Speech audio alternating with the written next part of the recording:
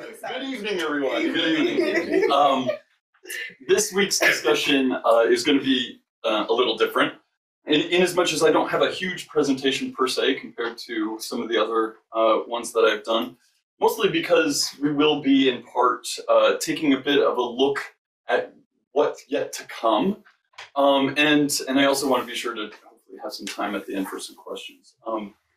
And because when I was talking to Munjin Sensei about the topic and the discussion topic for this month, he said yes to my idea, and that's great, except you should do it for the whole year. So welcome to the first of many discussions. One Wednesday a month, I'll be taking a particular aspect of East Asian Buddhism, and whether that be a particular school or sutra. And I don't mean this to be an intro class that you might see at in a college curriculum, although obviously the title for tonight's discussion might have been purposefully misleading. Okay. I see this more as a way to look at some of the major sutras, theories, and schools, piece by piece, building into a more cohesive understanding of Buddhism and Tendai within East Asia. Even though each one of these topics could be an entire semester's course in and of themselves. But as a backdrop, I've been trying to be really purposeful in the words that I use in these presentations, and I may sometimes talk about a particular sutra or a certain school of thought, and to some, if not many, or at least a few here or online, they may have little to no context for what those terms represent.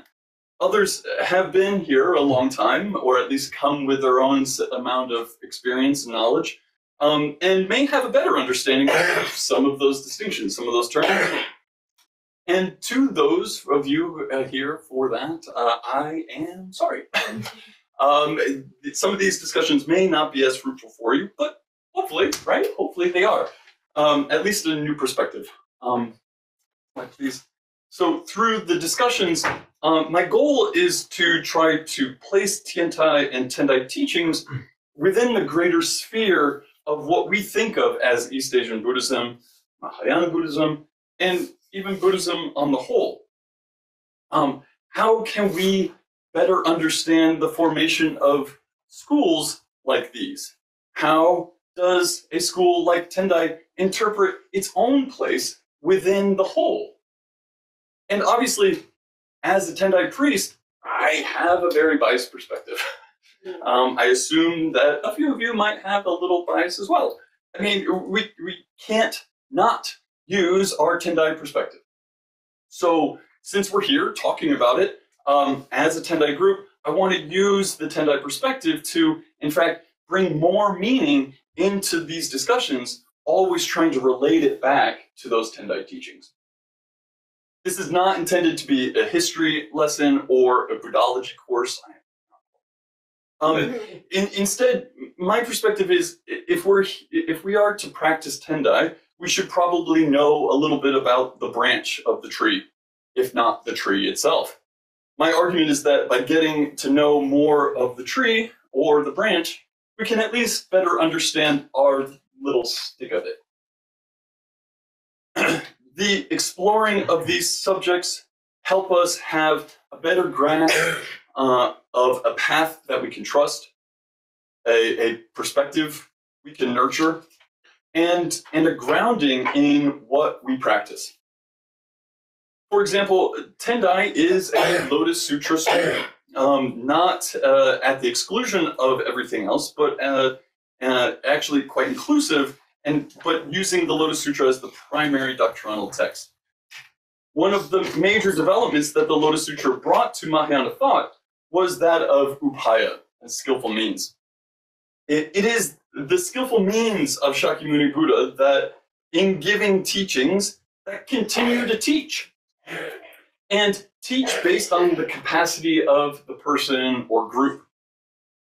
This helps to establish the Ekayana concept, the one vehicle, meaning that the teachings of the Arhats, the disciples, the Pratyeka Buddhas, or the solitary Buddhas that came slightly after, and then the Bodhisattva path towards full Buddhahood, were all just ways of bringing people to the one Buddha vehicle. I might interject here that this was in response to early Nikaya teachings, and so was trying to separate out from the Buddhahood ideal, yet still lending credence to those earlier teachings. The Lotus Sutra is fascinating. I mean, we'll get into that's a whole other discussion. But if I could run with the idea a bit, and if we take this Ekiyana perspective, rather than contrast Tendai to other schools, we compare. Or we simply explain with no pretense or judgment. We're not pitting one versus the other, and there are no lines because there are no lines for those distinctions. All the teachings are meant to be expedient devices, manifestations of upaya, skillful means, all meant to alleviate dukkha, our discontentedness. How does that help instruct our own perspective of various practices, devotion, other points of view, even, etc.? What can we learn from how the Dharma manifests over vast amounts of time? How does the Dharma manifest over vast geographical areas? Through vastly different cultural paradigms. Hopefully we'll find out. All through that process, I want to bring a better understanding of how Tendai teachings fit into this greater whole of the Buddhadharma. So, with that said, I have to say there is a consideration that that we should keep in mind in talking about this, and for tonight's discussion and in future discussions. In this looking back in time, we often attribute characteristics and distinctions upon a time, a place, a people, and all as a way to help develop a little bit of a context. And we will always use terms to define phenomena. But please bear in mind that the fluidity of what we're trying to talk about. We may define a group of people. We may define a group of people, but that does not imply that there's a rigid boundary between that group and another. For example, we may talk about how the Mahasamgikas were a group of early Buddhists that we may attribute to be a precursor Mahayanist, although there are some other theories about that as well. But that doesn't mean that they define themselves that way, nor would they have considered what they were practicing would be possibly become what might later be defined as a major Buddhist schism in a long, gradual development of Mahayanist ideals. They weren't of that mindset. Those people were practicing what they had learned and were following what made sense to them. It's only us that only look back and see that overall trend and label that. These categories and groupings are helpful, heuristically, obviously, but they too can strictly confine what would otherwise be a very fluid concept. Maybe more fluid than we might be comfortable with. And we don't really do well with ambiguity. And therefore, this grouping can attract an us versus them mentality, or at least this group versus that group. That teaching versus this teaching. And that can detract from an understanding that the Dharma is forever being interpreted, practiced, and embodied. And so what we may see as a progressive evolution through distinct periods of time or through various schools and teachings is instead itself a manifestation of the Shakyamuni Buddha's teachings, ever skillfully providing that supportive raft to the other shore. And here we are, in this time and place, looking back at that time and place, trying to learn. So for the sake of our heuristic tendencies, yeah, we're obviously going to be using distinctions, groupings, categories. There'll be plenty of naming of things, timelining of things. I just ask that we keep all this in mind, because I hope that to be a general theme in these discussions that, like, as we work to understand, how can we start to blur those lines, at least? Okay, so with all that kind of explanatory note out of the way, where does that leave us? The introduction to East Asian Buddhism. Okay. So, where to begin? I thought that was the. That was supposedly the introduction to the introduction. No, I mean, we should probably start at the start. But I don't, that's, how do we define what that is? Are we talking about East Asian Buddhism and whether the countries involved in that? Would that be, would the start of East Asian Buddhism be the introduction of Buddhism to China? Is that when it first arrived? Or is that when it's formally accepted? I mean, right away we kind of see an issue of what I was just talking about in terms of how we define things. Because what is East Asian Buddhism? Buddhism that comes from East Asia. That's a great answer. So, I wasn't going to answer it. So instead, for the sake of our future discussions, I'm going to be painting some really broad strokes here, folks. Please be patient with my generalizations. But somehow we have to introduce this, Buddhism to East Asia. So bring your flexible minds as we dive into some gross simplifications. I at least got to get this ship floating and on the right track. So, slide please. So for today, we are not going to be talking about the development of the Mahayana, because that would be a whole year's worth of discussions. But in fact, much of what was being exported to China and what China was importing was what we might consider early Mahayanist thought. But Buddhisms had been brought to China since the 2nd century BCE. But what was only formally adopted around the onset of the Common Era. And it would have been coming from the Gandhara area, which is now northern Pakistan, eastern Afghanistan, and Tajikistan. So the kind of edge of the end of the Himalayas. But it was really being housed and flourished in the Gandhara region. Then along the Silk Road, which bridged Central Asia and all points northwest to more eastern China.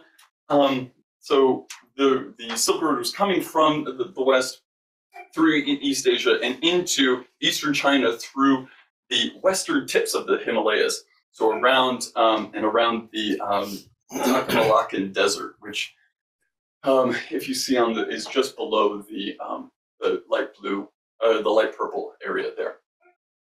Yes, thank you. And so Buddhism's prominence in Central Asia and then the expansion turning eastward was timely. Again, China would have been exposed to Buddhism for several hundred years before it was formally accepted. I say formally accepted. I mean it was being within the courts imported. So I can't say that they weren't converting per se or leading with Buddhism as the law. That was much more Taoism at the time, but at least accepting those teachings. And so it would have been exposed in the early Han, but kind of later accepted again, however we want to term that, in the later Han dynasty, which would have been again the turn of the Common Era.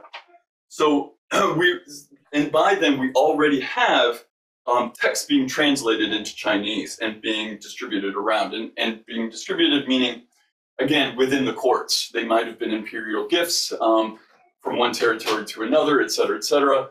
There were also missionaries coming up and traveling into China. But Buddhism immediately had to contend with Taoist notions already embedded within the Chinese perspective. Mongxin Sensei just did a whole conversation about this a couple of weeks ago, and it just went up on YouTube. If anyone's interested, go check it out. Not right now. And don't forget to like and subscribe. It makes sense that then it wasn't for another 300 to 500 years after Chinese Buddhism really flourished. Chinese Buddhism, right? Buddhism that was kind of self-developing, and taking a more stronger foothold culturally in that area. Slide, please. So, what were those Buddhisms that were first being introduced? Again, for simplicity's sake, we'll call what was entering China Gundaren Buddhisms, which was made up of numerous, mostly schismatic schools, pre-Mahayanist thought schools. And so you see some of the characteristics of what we now see as Mahayanist teachings starting to take shape within these groups, despite the continued reliance upon the Vinaya, the moral code of conduct or discipline. So these groups may have all adhered to various Vinaya. They may have had small changes, but what they were studying and what they were practicing may have been very different. Again, for a whole host of reasons that I would love to get into because it's absolutely fascinating, but I won't because of simplicity's sake. These new interpretations were only just growing within the various communities over vast time. What I can say is that generally, the characteristics of many of the Buddhisms being brought to China at that time were on a varying sliding scale for any of these themes that you see here. Again, as much as I say that it was pre-Mahayanist thought, there were many differences from practitioner to practitioner, place to place, area to area. But the overall trend was changing within several of these general themes. Now, this list is not exhaustive at all by any means, but this may help to understand that during this time, any one group may have emphasized one point or another and could therefore be anywhere along that gray spectrum between what was traditionally held, those elements on the left, and what was going to happen moving forward over time, as we see on the right. Those things on the right are the things that start to define the developments of what would become the Mahayana. These changes were gradual and certainly not universal. Again, generally, these later northern groups were moving away from rigid scholastic analysis and classifications and trying to explore the underlying meaning or spirit of the teachings. This, in and of itself, is a huge shift in thinking because it implied the Dharma could change. Think about that. That would be a huge leap and would have fundamentally changed the perspective of traditionalism to visionary. And in fact, that's what Musong kind of describes as a main distinction between the two. Is that right, Sensei? Visionary and... No, he calls the Travatiyana psychological. Psychological, yes. And he calls the Bodhisattvayana visionary. Visionary, that's right. Thank you. Monasteries, the next point there, monasteries, they were, further west, they were less prominent. It doesn't mean that the schools admonished monasticism. In fact, many strictly adhered to it. But I'm sure that it's hard for missionaries to spread Buddhism along the Silk Road if monastery Buddhism is the focus. And so much of the teachings started to be geared to attract laity, with a new emphasis on living as a bodhisattva, much as Shakyamuni did in the previous lives leading to his Gautama life and awakening. There are arguments that this bodhisattva notion could have been the major factor in Mahayana development. Reflecting on stories of the Buddha's lives before his life as Gautama, like those found in the Jataka tales, the idea of a bodhisattva path was taking shape. And this could speak to monastics and laity alike. we could all live in a way that tried to mimic the accomplishments and practice the perfections of Shakyamuni Buddha. It was through action, not simply study, that us common people could start to practice the Dharma and gain merit in other ways. And we should probably, we all know that this really only, again, benefited the elites, those who had time to study and practice, etc. So although the Bodhisattva path was seen early on as a very lofty goal, the idea of the laity being just as able to practice in this way were further supported with sutras such as the Vimalakirti Sutra and the Sutra of Queen Shamala of the Lion's Roar, both of which focus on the lay person attaining awakening. This adoption of altruistic compassion for others leads us to a huge distinction: the reliance on the Bodhisattva path. There is so much to be said here. I'm able to get into as much as I would love to. Again, generally, there was a move away from what was being seen at the time as selfish way to practice, only practicing for the sake of one's own awakening, the Arhat path, and was seen as being too narrow and sullied with subtle pride. And as we'll see in the next point, a new perspective of the Buddha was on the rise, one that was less about Shakyamuni Buddha himself and more about the Buddha-ness of Shakyamuni Buddha. Therefore, the trend was moving towards characteristics that we now label as foundational to the Bodhisattva path, that of compassionately helping all sentient beings, experiencing the profound wisdom to be cultivated, and realize the full complete Buddhahood, being the culmination of the Bodhisattva path. As I alluded to, there was also a shift away from the historical figure of Shakyamuni Buddha towards the faith and veneration of Buddhahood itself. This became the basis for the Pure Land Sutras and other texts that provided a new visionary perspective on the Buddhist cosmology. These glorified, transcendent beings inspired awe, faith, and devotion. What might be said here is that there was more focus on the Buddha in pre-Mahayanist thought than there was on the Dharma, which was traditionally been the emphasis. So, however, not enough could be said about the writings going on at this time.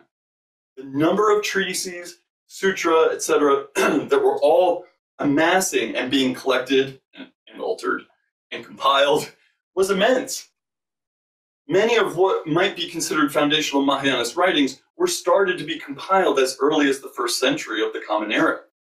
There are arguments that the Avantamsaka Sutra was written as early as 500 years after the time of Shakyamuni Buddha.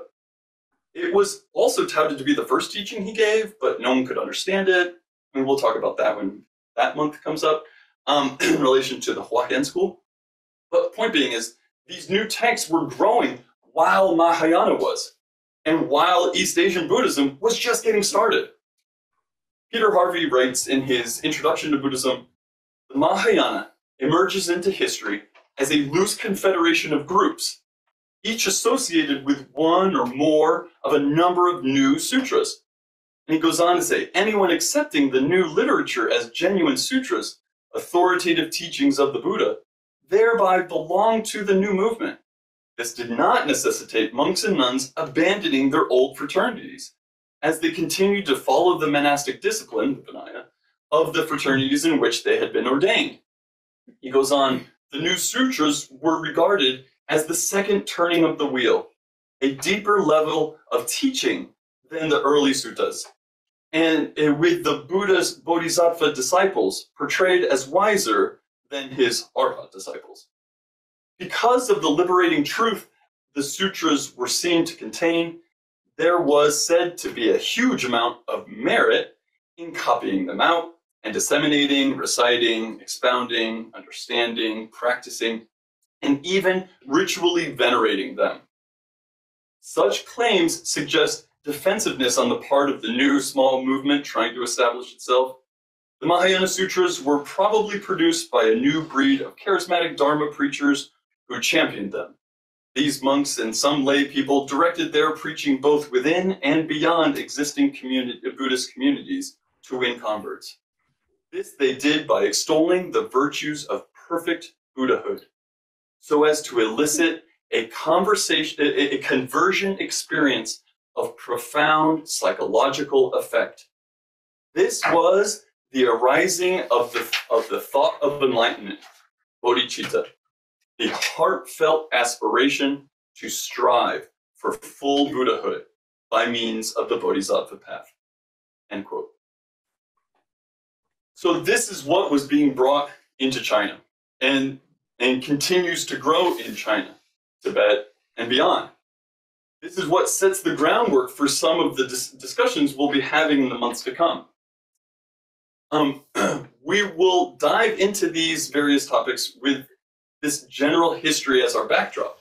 I started here because this new turning of the wheel sets the tone for what's to come and provides the main themes of change that the Buddhadharma was going through. Themes like emptiness and shunyata, described in the Prajnaparamita Sutras, interpenetration from the Avantamsaka Sutra, skillful means and ekayana in the Lotus Sutra, the Majjhimaka, Yogichara, and Tathagata schools, practice-oriented schools like Chan or Zen, and doctrinally reliant schools like the Huayan, etc. The Mahayana movement may be characterized as an elaboration of the teachings, and nothing actually said from Shakyamuni Buddha. But to me, that feels like a misrepresentation. Mahayana Buddhism is a convenient label to an ever unfolding of the Buddhadharma, which is a bit paradoxic because that in and of itself is considered a Mahayanist viewpoint. And it's the whole thing about defining the word with the word. Anyway, so, but I felt like it all starts with the teachings of Shakyamuni Buddha. And from the time of his parinirvana, there have been interpretations of the Dharma given by many devotees. The following centuries were filled with commentaries, and those were composed together to form the Abhidharma, one of the thirds of the Pali Triptaka, the Pali Canon. And the interpretations did not stop with that compendium. More and more interpretations from learning, doing, and experiencing, to say nothing of time, place, culture, all continuing to happen. This particular shift north, away from monasteries, with no living Buddha, traveling along the Silk Road, helped to shape different interpretations of the Dharma. Hopefully, I've provided enough foreshadowing to help you see how first Tientai, then Tendai teachings would be influenced by these early gradual changes. As we explore the discussions to come, I hope to shed more light on how this relates to Tendai. But suffice it to say that much of these early Mahayanist ideals can already be directly related to Tendai doctrine and are worthy of our study. So that's where I'll leave you with thoughts of what's to come. Thank you so much.